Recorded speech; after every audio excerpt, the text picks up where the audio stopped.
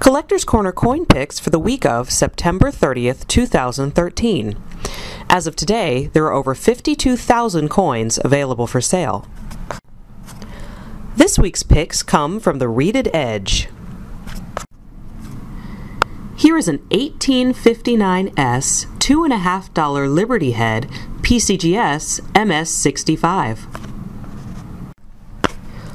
Here is an 1804 10-cent draped bust dime, 13 stars reverse, PCGS F15.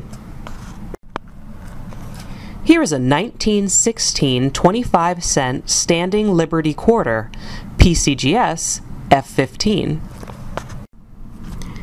Here is an 1886 5-cent Liberty nickel, PCGS MS65.